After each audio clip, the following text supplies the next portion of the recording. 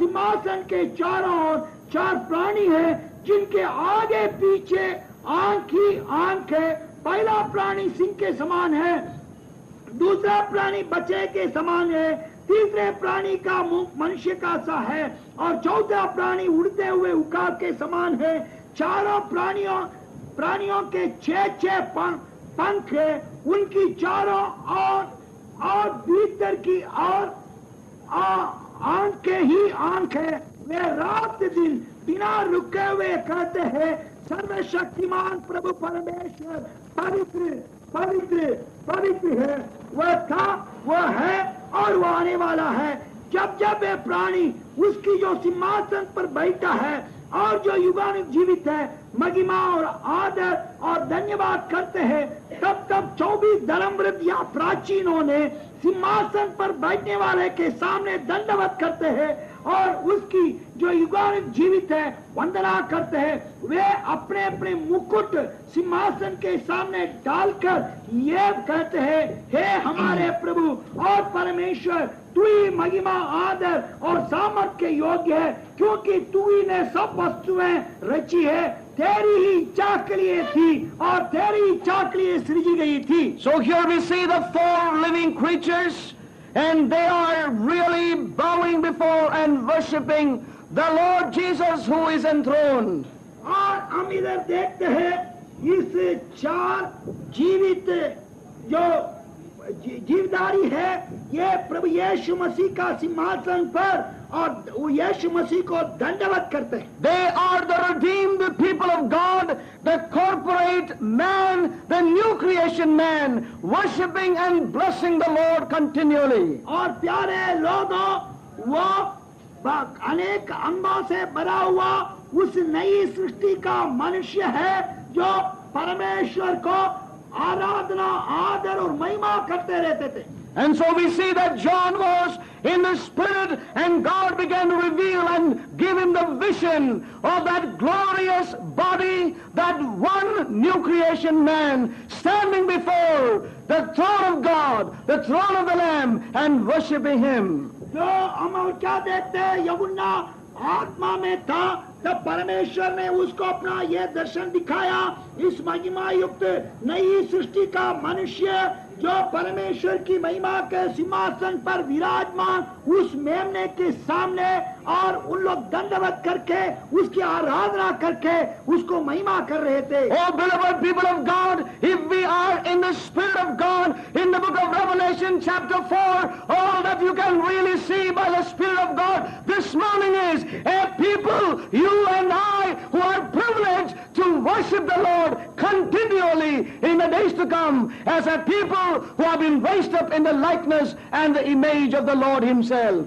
प्यारे लोगों, यदि मैं और आप इस घड़ी के ऊपर आत्मा के द्वारा इस बातों को दर्शन प्राप्त किया है, तो इस बातों से आप कह बड़े आनंदित होंगे, क्योंकि आने वाले दिनों में हम भी इस 4 जीवधारी की मानेंद आत्मा में प्रभु को महिमा करते हुए दंडवत करते हुए उसको हमेशा के लिए हम आराधना करेंगे। Yeah, it is the picture of a people who is coming or who are coming into his humanity, the humanity of Jesus, the humanity of Jesus, which would mean a man who has been a spiritual man dictated by the Spirit of God, a people who are coming into his service, a people who are coming to his rule, a people who are coming into the realm of the heavenlies in these last days. प्यारे लोगों, ये 4 जीवधारी जो है वो केवल मनुष्य ही है, परंतु वो जिसको परमेश्वर प्रभु यीशु मसीह ने अपने रक्त के द्वारा खरीदा है और उनके स्वरूप में,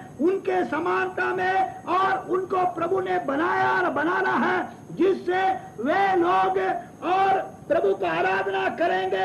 अर्थात वो नई सृष्टि का मनुष्य है जिसका सिर्फ प्रभु यीशु मसीह ही है। वे लोग वो आत्मिक मनुष्य है, जिस प्रकार यीशु मनुष्य होने पर भी पवित्र आत्मा से भरपूर होकर आत्मा के द्वारा शासन किया, इसी प्रकार एक नई सृष्टि का ये 4 जीवधारी जो मनुष्य जो है, अर्थात मैं और आप जिसमें अंग है, हम सब के सब प्रभु यीशु मसीह की अधीनता में, उसकी शासन की अधीनता में, उसकी सेवा में, उसकी उपासना करने में, उसकी दंडात करने में हम रहेंगे। This is the picture of that. रोमियों की पत्री अध्याय 3, Let me just read it from the Amplified.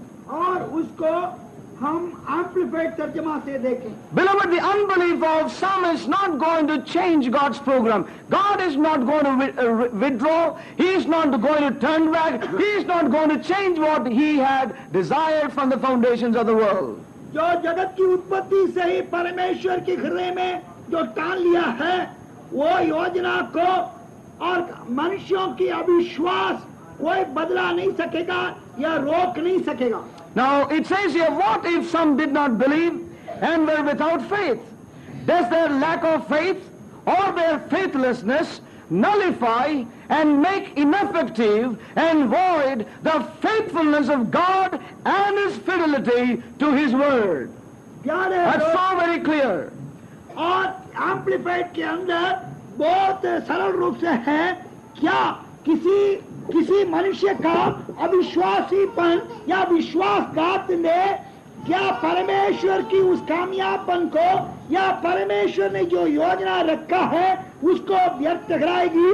क्योंकि हमारे परमेश्वर विश्वास योग्य परमेश्वर है और वह अपना वचन को, अपना योजना को पूरा करने का भी हमारा परमेश्वर विश्वास योग्य है। Many evangelicals think God's word says it and I believe it and that settles it.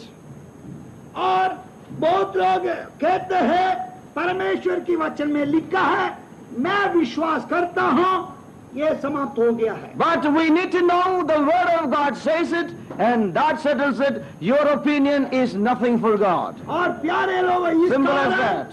ये बात को हम स्मरण रखें, मैं और आप विश्वास करने से ये पूरा नहीं हुआ है, क्योंकि परमेश्वर ने अपने वचन में अपने मुंह से कहा, इसलिए वो जो निर्णय किया है वो पूरा ही होएगा, पूरा होगा। Yeah, so the Lord is moving straight forward into His purposes. और परमेश्वर ने अपने उद्देश्यों में सीधा चल रहा है। Now please turn with me to the book of Jeremiah chapter 31. और यिर्मयाह की 31वां अध्याय की तरफ मेरे साथ पलट। Jeremiah chapter 31. यिर्मयाह की 31वां अध्याय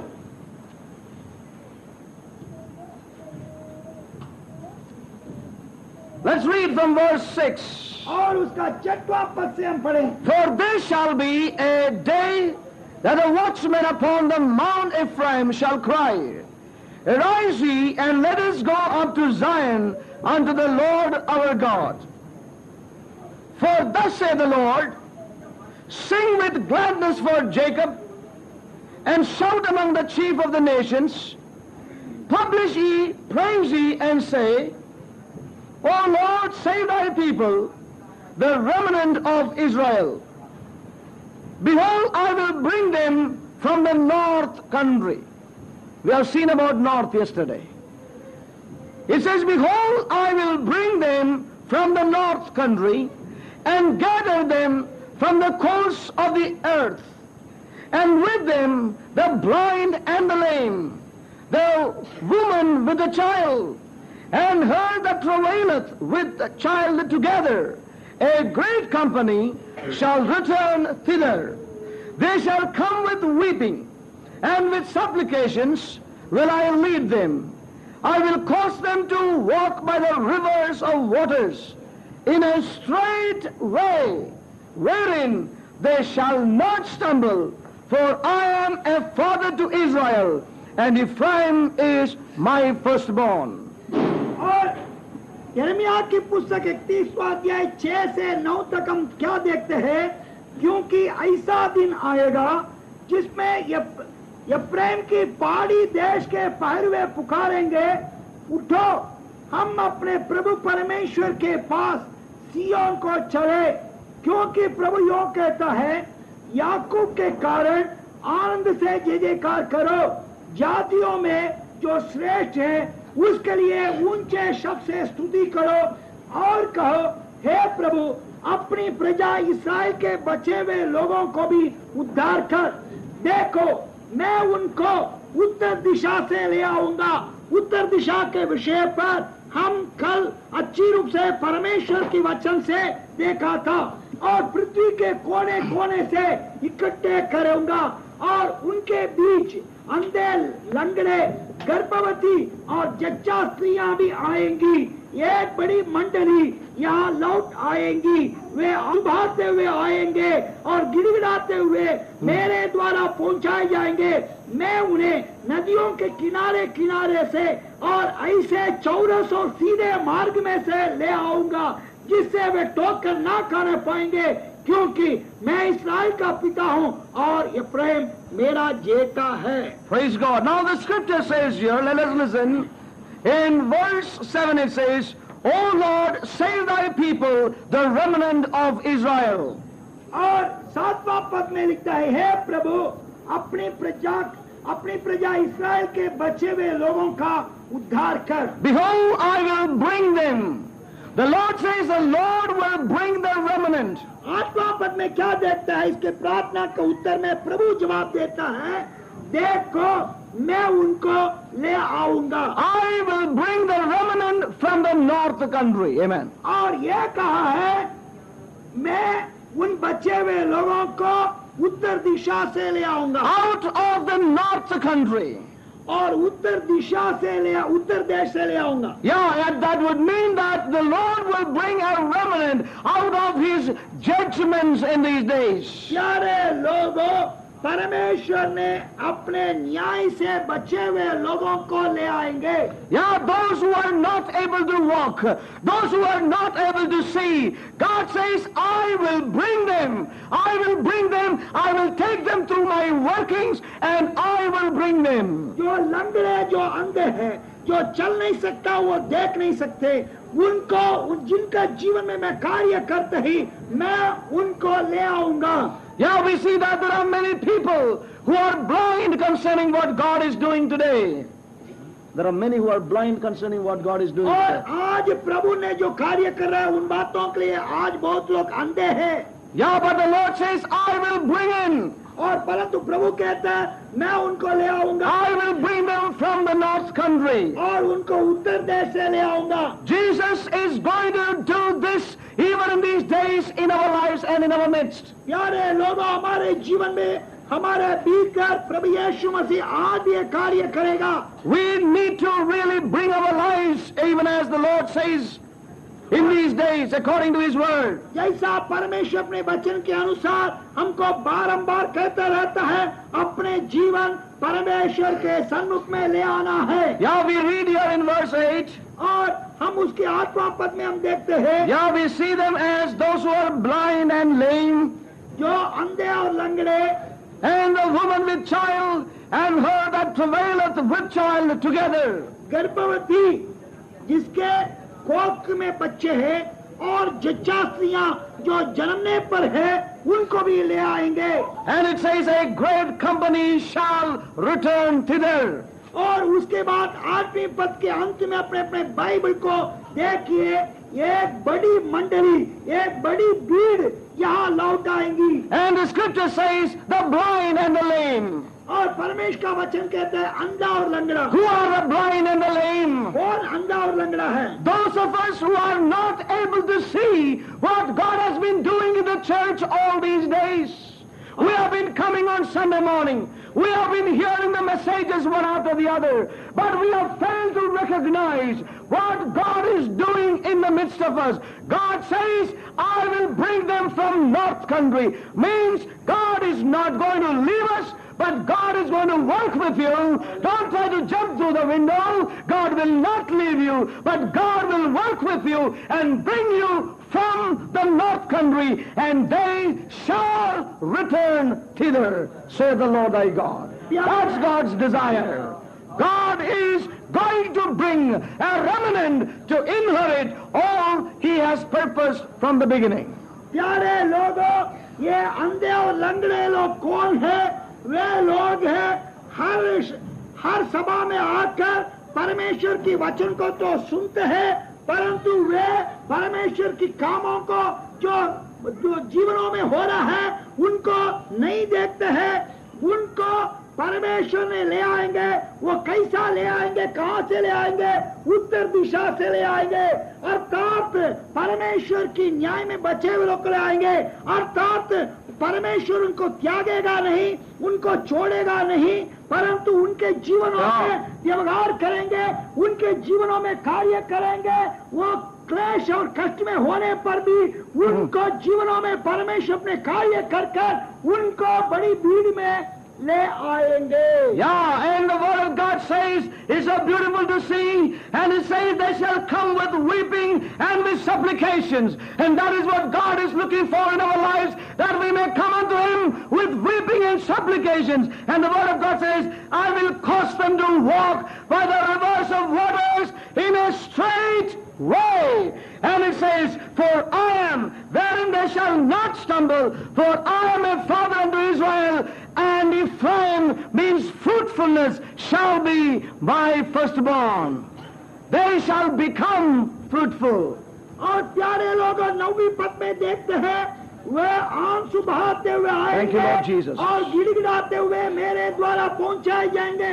इसका अर्थ यह है, परमेश्वर मेरा और आपके विषय पर इन दिनों में यही चाहता है, हम परमेश्वर की उपस्थिति में हम आंसू बहाएं, हमारा हृदय सामने, हमारा हृदय काम फूटे, हमारा हृदय थरथर आए कि परमेश्वर ने हमारी इस दिशा को देखकर हम पर दया करके, और भी परमेश्वर क्या कहता है, मैं उन्हें नदियों के किनारे किनारे से और ऐसे 1400 सीधे मार्ग से ले आऊंगा, जिससे वे आगे को कभी ठोकर ना खाना पाएंगे।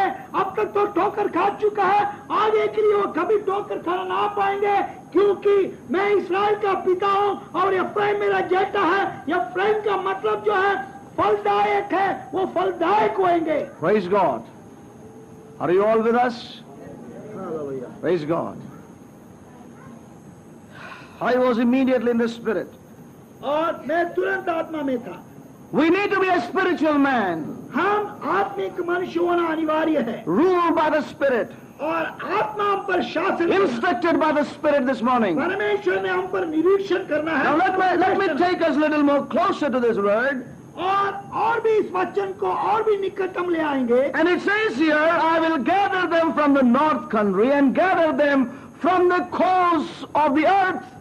और आत्मा पद में देखते हैं, उनको उत्तर देश से ले आऊंगा और पृथ्वी के कोने कोने से इकट्ठा करूंगा। And if a young man gets this verse today, tomorrow he applies for passport, searching for the coast of the earth. और यदि एक जवान व्यक्ति इसको सुनने के बाद में तुरंत ही परमेश्वर ने मेरे से बात किया, वचन मिला कहकर विदेश में जाने के लिए वो पासपोर्ट बनना का काम में शुरू कर देगा। He will go to the north country as far as Greenland, और वो इतना which is not inhabited. जाएंगे जो उत्तर अमेरिका के उत्तर प्रदेश में उत्तर भाग में जो है ग्रीनलैंड है। Now listen, beloved people of God. परमेश्वर के प्रिय लोगों, ध्यान से, These are all once again God's pictorial way of expressing that the clever man do not understand what is written. That's why. जो इस युग का चतुराई मनुष्य ने परमेश्वर की इस अनंत ज्ञान की बातों को समझ नहीं सकेंगे। परमेश्वर ने अपने अनंत ज्ञान से इन बातों को चित्र के रूप में लिखा है। But I would like to tell to God's people, we don't have to go to searching for the course of the earth, but the course of the earth are here. प्यारे लोगों, Right here. हम उस पृथ्वी के कोने कोने पर जाने की आवश्यकता नहीं, परंतु पृथ्वी के कोने इधर है। Now let me ask just one question. मैं आपसे एक सवाल पूछता हूँ। We are sitting in the school of the Spirit. और हम आत्मा की स्कूल में बैठे हुए हैं। What is a coast? और एक कोने क्या है? Coast is a place between the sea and the land. Am I correct? Right.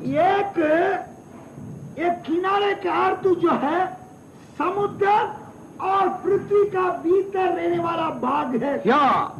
Now, sea in the Bible, note it for your future studies. Whenever we see the word sea in the Bible, especially in the book of Revelation and many other places, the sea is always referred to the unsaved humanity upon the earth. प्यारे लोगों, That's what अभी it is. आप हमेशा Bible अध्ययन करिए। इस परमेश्वर की आत्मा ने एक कुंजी खोल रहा है, उस बात को अपने पास प्राप्त कर रखिए। Yeah. यहाँ भी परमेश्वर की वचन में समुद्र बताया जाता है। Hallelujah. और समुद्र का अर्थ क्या है? समुद्र का अर्थ यह है जो उतार नहीं पाए हुए एक बड़ा मनुष्य की समूह है। And let me show you and let the Lord open your eyes. Turn with me, we won't go in deeper, but Revelation chapter 21, and let the Lord Spirit minister to you. And I saw new heaven and new earth, for the first heaven and the first had passed away, and there was no more sea. Praise और God. प्यारे लोगों, मैं आपको इस वचन के ऊपर अध्ययन नहीं देने पर है, Glory to God. परंतु आत्मा आपको निश्चय रूप से ही और सेवा करेगा, प्रकट करेगा। Yeah. नया